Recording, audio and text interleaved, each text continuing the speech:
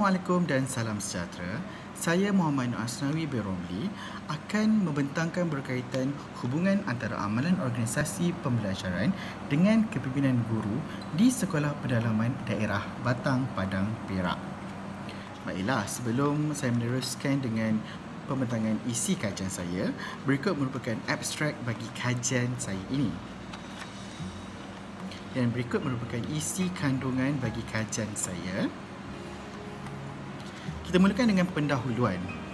Organisasi pembelajaran merupakan sebuah organisasi aktif melalui aktiviti pembelajaran berterusan dalam pekerjaan seharian. Ini menurut Seng 1990. Organisasi pembelajaran sewajarnya menjadi perkara penting bagi sesebuah organisasi yang mahu mengekalkan kecemerlangannya. Ini menurut Rosnah dan Muhammad Faizal pada tahun 2012. Manakala, sesetengah pengkaji seperti Seng 1990, Watkins dan Marsick 1996, Rosnah 2013 dan Azhar 2016 mencadangkan agar organisasi pembelajaran dipraktiskan di sekolah bagi memperbaiki kualiti guru dan sekolah. Kowalski 2010 pula menekankan berkaitan kepimpinan guru di sekolah bagi mewujudkan organisasi pembelajaran di mana guru berinteraksi dalam aktiviti kepimpinan dan membuat keputusan, berkongsi matlamat, bekerjasama dalam semua cara dan bersama menerima sebarang tanggungjawab bagi mencapai kejayaan. Terdapat 3 penyataan masalah utama yang ingin dikaji dalam kajian ini. Penyataan masalah yang pertama ialah sejauh manakah guru di sekolah mempraktikkan amalan organisasi pembelajaran dalam urusan kerja seharian mereka di sekolah tersebut. Kedua, sejauh manakah tahap kepimpinan guru di sekolah tersebut. Dan ketiga ialah adakah amalan organisasi pembelajaran mempunyai hubungan dengan tahap kepimpinan guru di sekolah tersebut. Seterusnya ialah objektif kajian. Terdapat 3 objektif kajian bagi kajian yang telah dijalankan oleh saya ini, iaitu yang pertama, mengenal pasti apakah tahap amalan organisasi pembelajaran yang terdapat di Sekolah Pendalaman Daerah Batang, Padang, Perak. Yang kedua, mengenal pasti apakah tahap kepimpinan guru yang terdapat di Sekolah Pendalaman Daerah Batang, Padang, Perak. Dan ketiga ialah mengenal pasti hubungan antara amalan organisasi pembelajaran dengan kepimpinan guru di Sekolah Pendalaman Daerah Batang, Padang, Perak. Seterusnya pula ialah kerangka teori dan konseptual kajian. Bagi kajian ini, saya telah menggunakan kerangka teoretikal kajian yang berdasarkan rumusan daripada model profil amalan terbaik organisasi pembelajaran di sekolah Malaysia ataupun dikenali sebagai PATOK SM yang telah dibangunkan oleh Rosnah pada tahun 2019 dan model perkembangan kepimpinan guru yang dikenali sebagai model Leadership Development for Teacher atau dikenali sebagai model LDT oleh Katzenmeyer dan Moller pada tahun 2009. Berikut merupakan kerangka konseptual bagi kajian saya ini, menyebabkan 2 pemboleh ubah, iaitu pemboleh ubah bebas dan pemboleh ubah bersandar.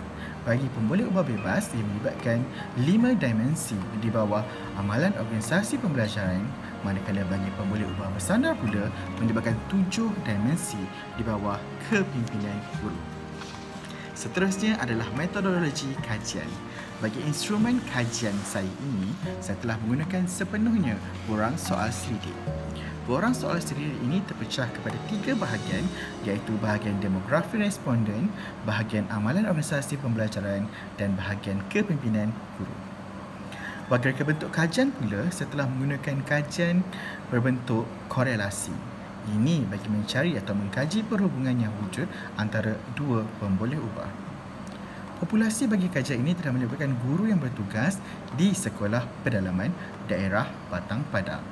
Terdapat 3 buah sekolah pendalaman di daerah ini, iaitu SK Pos Musuh Alzek, SK Pos Kedung dan SK Jenang. Dan kajian ini melibatkan seramai 34 orang guru dan tidak melibatkan guru besar. Kesemua populasi telah dijadikan sebagai sampel kerana bilangan populasi yang terhad. Manakala bagi kajian rintis pula, saya telah menjalankan kajian ini terhadap 34 orang guru di sekolah pendalaman di daerah yang lain, iaitu di daerah Kuala Kangsar, Perak juga. dan kebanyakan konstruk mencatat skor Crown Batch Alpha melebihi perpuluhan 500. Ini menunjukkan bahawa konstruk itu adalah sangat baik dan terbukti kebolehpercayaannya untuk digunakan dalam kajian sebenar saya. Seterusnya, bagi dapatan kajian pula, bagi tahap amalan organisasi pembelajaran telah mencatatkan skor min yang paling tinggi, iaitu antara 4.26 dan sisian piawai 4.480. Secara deskriptifnya, julat min antara 3.68 hingga 5.00 menunjukkan guru di sekolah pendalaman daerah tersebut berkecenderungan mengamalkan kelima-lima dimensi yang terdapat dalam amalan organisasi pembelajaran tersebut.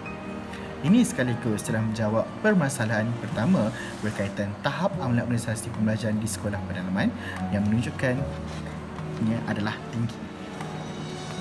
Seterusnya adalah dapatan kajian bagi tahap kepimpinan guru di sekolah pendalaman tersebut. Secara keseluruhannya, tahap dimensi kepimpinan guru adalah tinggi dengan catatan skor min sebanyak 4.48 dan sisihan piawai 371. Perkara ini jelas membuktikan kebanyakan daripada guru di sekolah pendalaman daerah Batang, Padang, Perak mempunyai kesedaran berkenaan kepimpinan guru. Ini sekaligus menjawab permasalahan kajian kedua, iaitu tahap kepimpinan guru di sekolah pendalaman adalah tinggi. Seterusnya adalah dapatan kajian bagi hubungan antara amalan organisasi pembelajaran dengan kepimpinan guru. Amalan organisasi pembelajaran ini ternyata mempunyai hubungan positif dan signifikan dengan kepimpinan guru di sekolah pendalaman daerah Batang, Padang, Perak dengan catatan seperti berikut. Dan pada tahap signifikan, P bersamaan dengan 0.00. Dan hubungan amalan organisasi pembelajaran dengan kepimpinan guru ini menunjukkan hubungan positif yang signifikan pada tahap tinggi. Maka hipotesis 0 HO1 yang dibina oleh pengkaji ditolak kerana terdapat hubungan kuat antara amalan organisasi pembelajaran dengan kepimpinan guru.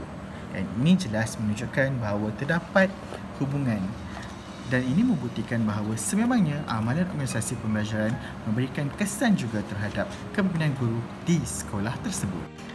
Kesimpulan daripada dapatan kajian yang telah dijalankan oleh saya ini telah memberikan satu gambaran yang jelas, dan gambaran jelas ini dapat membantu pihak berkepentingan seperti pihak Kementerian Pendidikan Malaysia, Jabatan Pendidikan Negeri dan pejabat pendidikan daerah serta sekolah untuk menggalakkan guru mempraktikkan lagi amalan organisasi pembelajaran bagi memastikan tahap kepimpinan guru pada tahap terbaik bagi menaikkan prestasi dan kecemerlangan sekolah.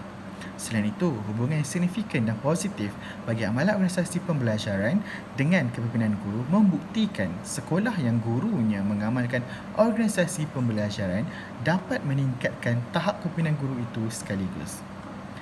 Hal ini bukan sahaja dapat meningkatkan kepimpinan guru, malah sekiranya guru itu mempunyai tahap kepimpinan yang tinggi, kecemerlangan sekolah juga dapat dipacu.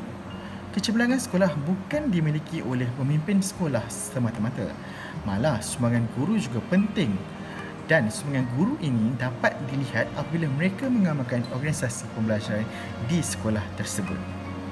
Guru-guru juga perlu sedar peluang-peluang yang ada untuk mengamalkan organisasi pembelajaran dalam organisasi masing-masing. Hal ini dapat membantu guru dalam mengetahui kapasiti dirinya melalui amalan kepimpinan guru di organisasi tersebut. Di sini saya ingin memberikan penghargaan jutaan terima kasih kepada pensyarah penyelia saya, iaitu Dr. Rosnah binti Isa, di atas segala bantuan, tunjuk ajar dan kata-kata semangat sepanjang proses kajian ini berlangsung.